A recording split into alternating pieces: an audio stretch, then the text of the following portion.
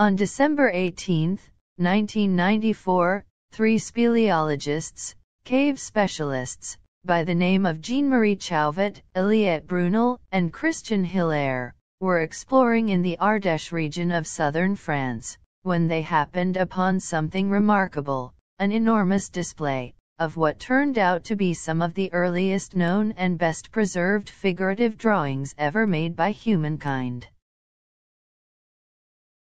Today's Google Doodle celebrates this groundbreaking discovery, now known as Grotte Chauvet, French for Chauvet Cave, which forever altered the archaeological understanding of prehistoric man's artistic expression and creative development.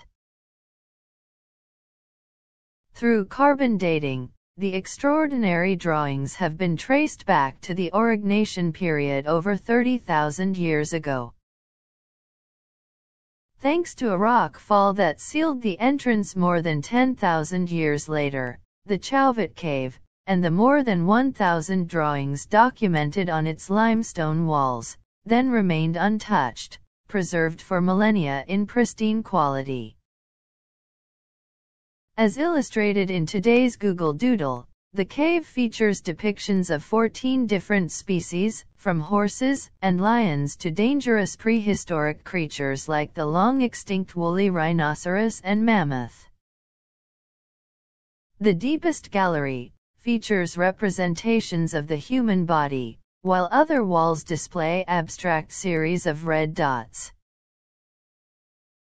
The images demonstrate great artistic vision and technique through their anatomical accuracy, illusion of depth and movement, masterful use of colors, and skillful combination of both painting and engraving.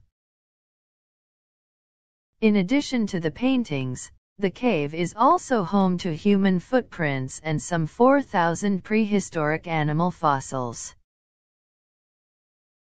In recognition of the site's vast significance to the human story, UNESCO inscribed the Chauvet Cave onto the World Heritage List in 2014.